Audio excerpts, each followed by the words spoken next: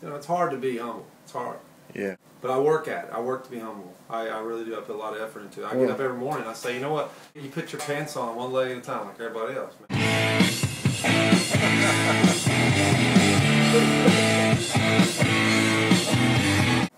And this old lady that I knew, she said, son, you realize you've got it. Much like many of the legends that have come before me. Oh yeah.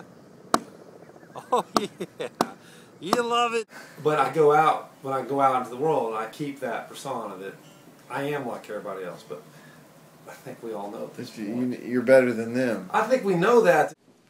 Like, it's tough because now there's girls coming from every different direction. Right. And I'm trying to remember back to when I was that kid and I just had that special thing, you know. Things. Just a touch. You just